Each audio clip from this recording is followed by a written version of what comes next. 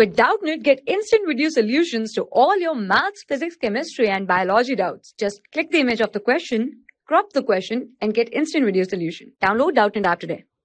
Question is the maximum value of f which can be applied on the system shown in the figure so that both blocks move together with same acceleration.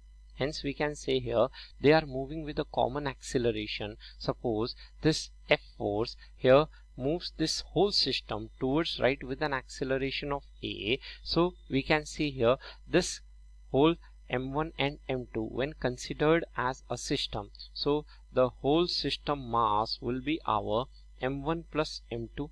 Next we can see here the forces acting on this, let's say, system is F in the down, let's say here right direction. Since this is a smooth surface, so there will be no friction involved, and when this whole system is accelerating towards right direction with common acceleration, so pseudo force on this system will be acting, let's say, towards left direction. So here we can see, let's say, the acceleration A towards right, force F here is towards right. Next we can say here pseudo force on this system will be towards left, that is m1 plus m2 into we can say as A. So we have here as F is equal to we can say as our m1 plus m2 we can say as A. So we have here as common acceleration A as equal to F divided by our m1 plus we can say as m2. Now here we have the coefficient of friction as mu between this m1 and m2 block. Now if we draw FBD for this m2 mass only, so this m2 mass is moving, let's say here towards right with acceleration a. So pseudo on this, let's say, m2 mass will be towards left.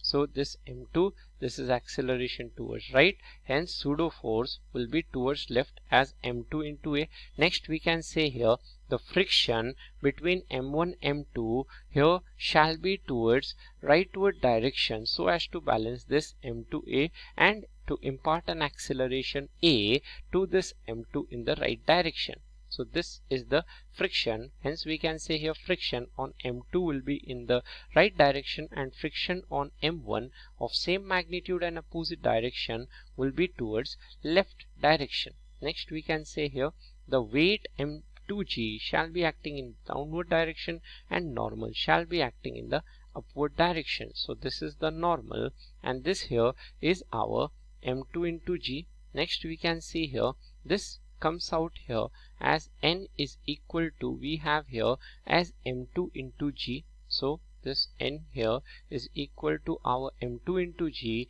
and we can say here this friction F here will be equal to our m2 into a with a value as we have calculated this. So friction is equal to mu n will be equal to m2 into a here as F divided by we have here as m1 plus we can say as m2.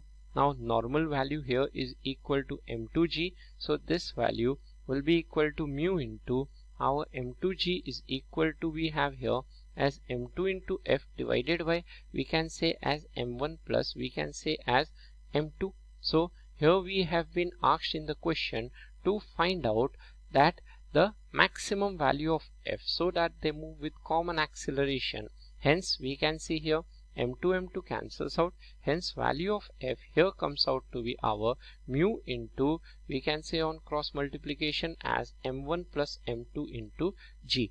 Hence amongst the four options we can see here mu m1 plus m2 into g, which here is our option number 4. Hence we can say option 4, that is F equal to mu m1 plus m2 into g is the correct answer. Hence 4 is our answer. For class 6 to 12, IIT JEE and NEET level.